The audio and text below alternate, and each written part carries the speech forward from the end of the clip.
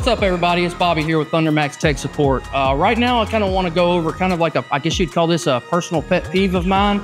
It's when you come to, it's kind of like the nomenclature of different terminology.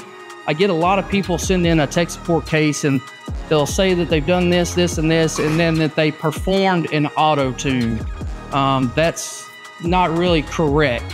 Again, we want to let y'all be as informed as possible. So now, when you say you performed in AutoTune, the ECM is always auto-tuning unless you go in there and physically turn off AutoTune. Now, what I believe most people mean to say is that they performed an AutoMap.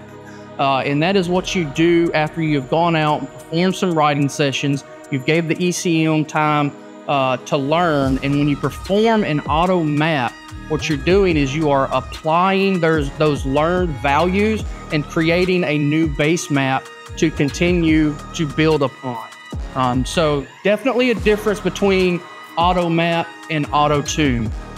ECM is always auto-tuning unless you turn the auto-tune feature off, which I don't recommend you ever do.